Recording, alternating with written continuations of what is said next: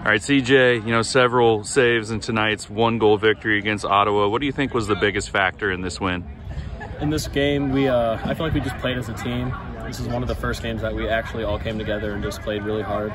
And it showed definitely with the GBs and just clearing and riding as a team, just definitely brought us to that win. You know, your first year in the pipes here, just how comfortable do you feel now compared to the beginning of the season as we head into conference play? Yeah, definitely. Throughout the season, it's been like a hard hill to get over, but I'm feeling more comfortable, and each game I feel more and more comfortable, and hopefully we can keep rolling in the conference. All right, thanks, CJ. Thank you. All right, Coach, a 9-8 win against Ottawa today. Let's start with the defense, just what they do to keep Ottawa at bay. Well, our defense, we had a great defensive game plan, and you know, we had our big thing was cover 92 or 91 and 22, really heavy. I think we limited them to, you know, 2 points.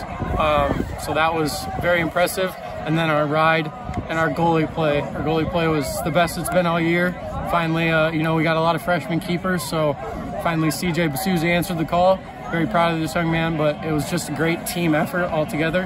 And it was actually the first time we've played 4 quarters of lacrosse. So I'm very proud of the guys for coming together.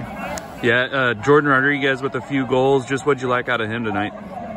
Jordan is one of those guys that just brings the fire every game. You know, he might not have the stats every game to prove it because he's playing wing, he's playing defense, he's playing offense, so he's asked to do a lot for us. He's our Swiss Army knife, but I was very proud of how he answered the call. He dodged really hard into the cage, and then I told Jordan, hey Jordan, leaners, which is, you know, duck your head low and finish high, and he kind of figured that out early and had a hell of a game, so I'm really proud of him.